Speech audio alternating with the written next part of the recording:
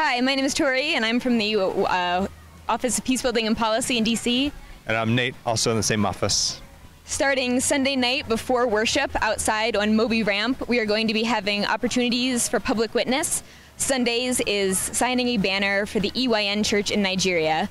As you may have heard, the Church of the Brethren in Nigeria has been greatly affected by Boko Haram and violence, and so as an opportunity to show support and witness to them, we will sign this banner and send it to other churches around the U.S., and then I'll take it to them when I visit in later this fall.